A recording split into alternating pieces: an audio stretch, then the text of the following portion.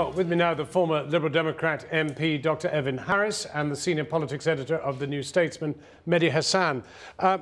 Before we get into the coalition's woes or joys, just the process by which all this stuff of the last week was got, perfectly satisfied with journalists posing as constituents? Well, I have a very high threshold for criticising the free press because the alternative is so much worse. But I think there probably will be a complaint that there was no public interest in most of the comments that were obtained, because it's just asking people under the basis of a private conversation what their politics is, and that could have just been done in a straightforward interview. And in the case of Vince Cable, of course, he actually requested that the remarks not be published. So on a human basis, that was a breach of confidentiality. On a journalistic basis, it's agreeing that it's off the record and then putting it on the record, which is pretty poor practice. Well, Mehdi, you're the journalist here. Well, I think we journalists are probably the only people who are about as unpopular as people like Evan, politicians like Evan, and it's because of behaviour like this, frankly. I can't say that I agree with the Telegraph's practice. There was no public interest whatsoever to pose undercover. It was a fishing trip. They went along with some tape recorders, pretending to be constituents, and record whatever we can get, whatever high-level gossip that we can get. Forget WikiLeaks. I mean, there's been all this debate. The Telegraph and all the newspapers have been criticising WikiLeaks for publishing, in some cases, allegations of war crimes. And here we have, Vince Cable being recorded talking about his nuclear option, etc. etc. Even the Murdoch stuff, which it was important to find out about, that wasn't the Telegraph's aim. That's a retrospective justification. He volunteered that information. Well, OK, what about the grief and joy of coalition? I mean, we're not used to it. It's the first majority government you or I have ever lived under. What, a coalition, a government with the majority support of the public? 62%. We've never lived with anybody who's had even more than 50%. No, and I'm a great believer in coalitions. My problem with this particular coalition is the manner of the coalition itself.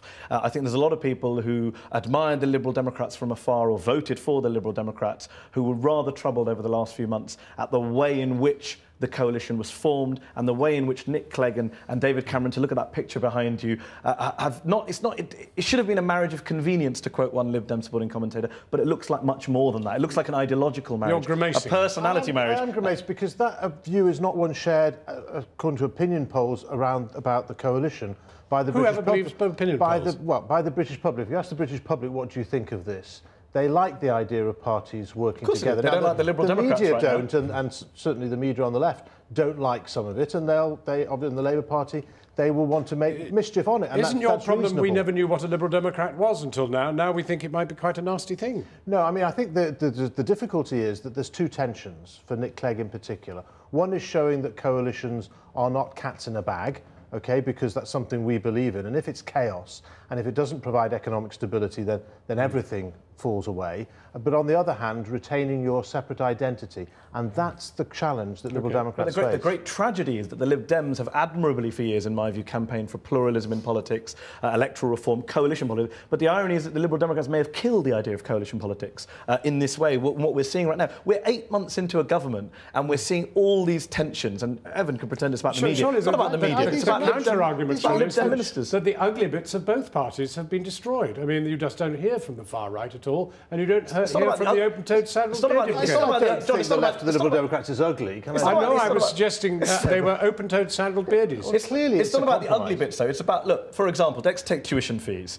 On tuition fees, the Liberal Democrats suffered a proportionally bigger revolt on its backbenches than Labour did over Iraq 6 years into a Labour government. We're seeing those kind of revolts 8 months into this coalition. There's another 4 years to go for these parties to stay together.